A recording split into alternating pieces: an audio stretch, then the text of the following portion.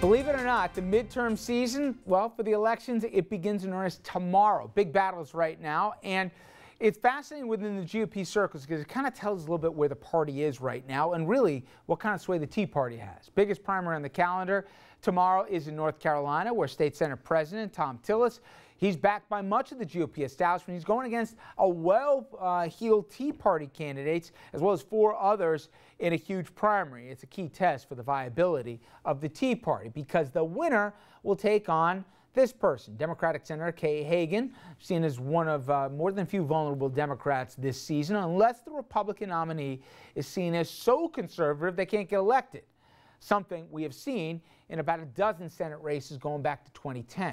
Now, North Carolina is just the first in a series of key Senate primaries that are being watched closely this month. Voters in 8 states are going to pick the nominees between now and Memorial Day. And right now, in each state, you got Tea Party Republican versus established GOP, and polls all have these establishment candidates ahead. And Jeannie, does that tell us something that the Tea Party thing was a fad that's gone, or is the Tea Party dialed down the act a little bit since they want to be inside the tent rather than outside? I don't know that the Tea Party has dialed back. I think the GOP establishment has said, look, we really want to take the Senate, and if we're going to take the Senate, we can't make the mistakes that we made in 2012 and 2010 by nominating people who simply can't win statewide. So I think you see the GOP really, really desperate to win the Senate, and they're fighting hard for it. But I don't think the Tea Party has backed down at all. They will fight hard, and they do have some support in some of these states, but I think the establishment has said we're going to put the money behind candidates who can win. And usually, historically, Republicans have done a better job on that than Democrats, but not of late. Tom, you think it's that the electorate has said, all right, I tried the tea, I didn't like it, or it's that the GOP establishment finally said, I'm not going to live in fear of these guys anymore? You know what? A little bit of both. I'm glad that you put it that way. I think that the mainstream GOP has had enough of, frankly, I'm not calling all the Tea Party folks, but frankly, they've had enough of some of these screwballs. And, if you continue to go over the cliff with them, you're going to end up at the bottom of that cliff. We saw the Speaker of the House realize that, in which he ultimately had to stand up to those that were pulling him in ways. I mean, he literally over fiscal cliffs. Literally, he couldn't even control his own caucus. I was just going to say, because Dom, you look at the Pew poll that's out today, and you see Republicans have a real shot of taking this thing.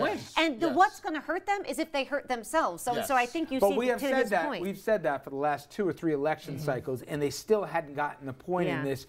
This time may or may not be different. Now, Andrew, who will be at the top of the ticket in 2016 is a different issue, but it also speaks to the same question, who is the Republican Party? And maybe we got to go to the Kentucky Derby to find that out, as we saw on Saturday. And I'm not talking about the horse racing. The political horse race, going full gallop here, a senator and likely 2016 White House candidate was spotted entertaining Rupert Murdoch. Yes, I am talking about Rand Paul.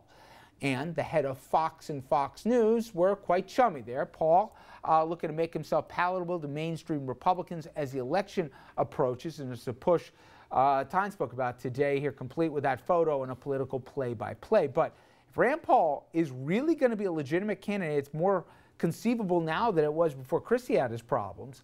He's going to have to overcome some really tough positions, as well as also quotes he's had along the way, like his opposition to the Civil Rights Act. I'm not talking about back in 1920 he said this. He said this a year or 2 ago. Also, his publicly stated belief that businesses should be able to serve or not serve anyone they want, regardless of race or whatever else.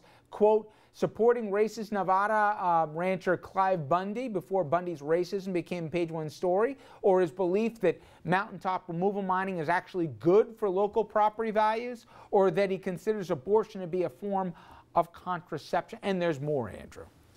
Yeah, it's interesting because just a moment ago we were talking about electability as a key factor in Republican primaries. You would think that electability would be a bit of a difficulty when it comes to Rand Paul, given his history on some of these issues.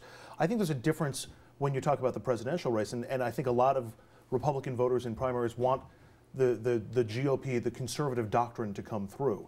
I think he does have a legitimate chance at the Republican nomination. He might be the strongest conservative Republican, or more conservative Republican, who's out there right now. And if he gets, if this dance with Rupert Murdoch pays dividends and he can actually get some positive spin on Fox News, he may be a very valid force to deal with in the run-up to 2016. You can fight the idea of Obamacare and come up with your own fuzzy math or whatever, and you're going to.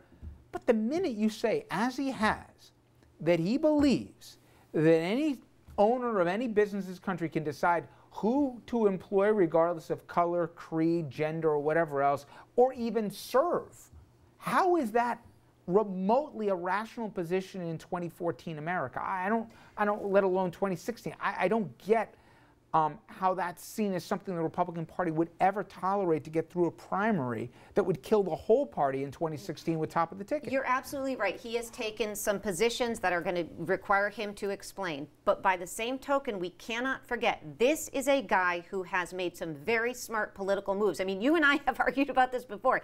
He is a guy who is seen, if you go to college campuses, speaking of college campuses, he and his father are incredibly popular because they have these libertarian, they have this libertarian strain, they have this isolationist strain, their focus is on America. It is a very different Republican Party. I think we are ill-served to categorize him as a traditional conservative Republican. Everything you say is 100% true. Oh, thank you, but Richard. here's my problem.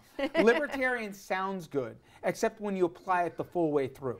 Absolutely. He would have let us go over the financial cliff. Absolutely. He would have let us, when we were in 08, he would have let, he wouldn't have done any bailout here, and the economy literally would have gone over the cliff yet again back then. Absolutely. I mean, people, once they learn a little bit more than just the first two lines, they say time out. Yeah, and I do think he is still too far off the mainstream to get the establishment Republican support for 2016.